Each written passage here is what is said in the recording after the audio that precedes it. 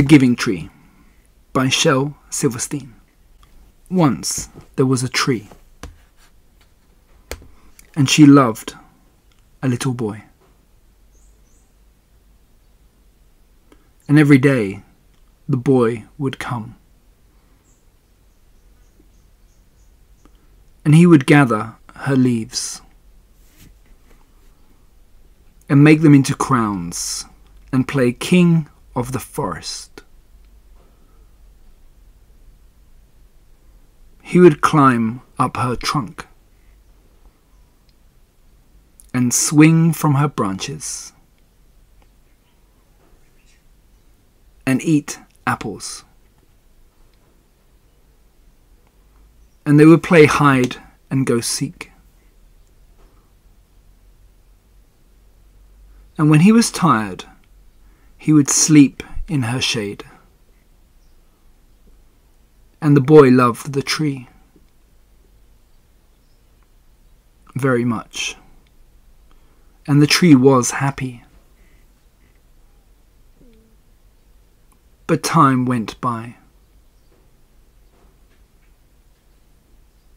And the tree was often alone.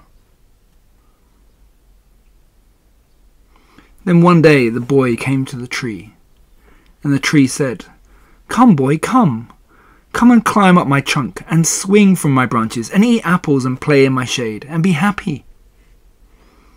"I am too big to climb and play," said the boy. "I want to buy things and have fun. I want some money." "Can you give me some money?" "I'm sorry," said the tree, "but I have no money. I have only leaves and apples. Take my apples, boy, and sell them in the city. Then you will have money, and you will be happy."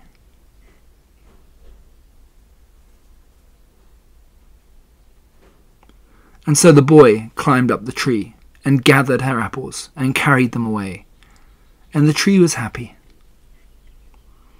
But the boy stayed away for a long time, and the tree was sad. And then one day the boy came back, and the tree shook with joy, and she said, "Come, boy, climb up my trunk and swing from my branches and be happy."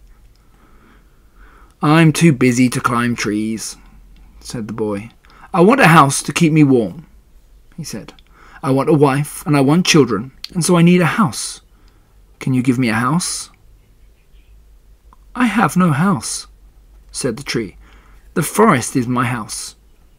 But you may cut off my branches and build a house. Then you will be happy."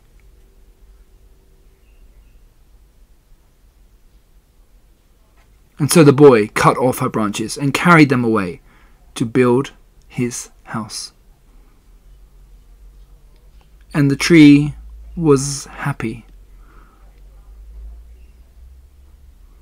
But the boy stayed away for a long time. And when he came back, the tree was so happy she could hardly speak. "Come, boy," she whispered. "Come and play." "I am too old and sad to play," said the boy. "I want a boat that will take me far away from here. Can you give me a boat?" "Cut down my trunk and make a boat," said the tree. "Then you can sail away and be happy." And so the boy cut down her trunk and made a boat and sailed away. And the tree was happy, but not really.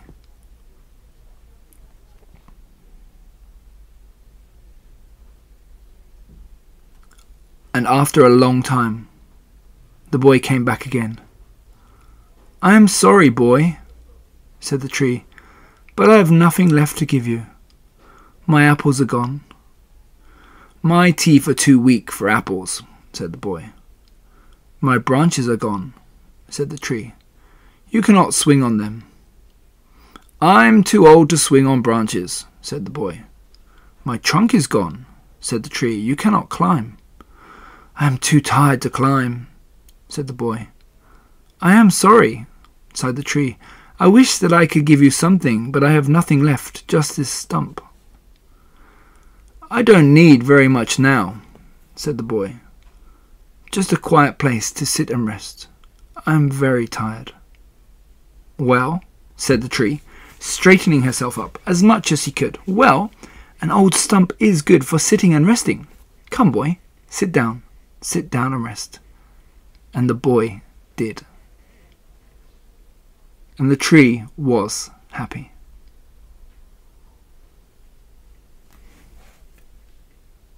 The end.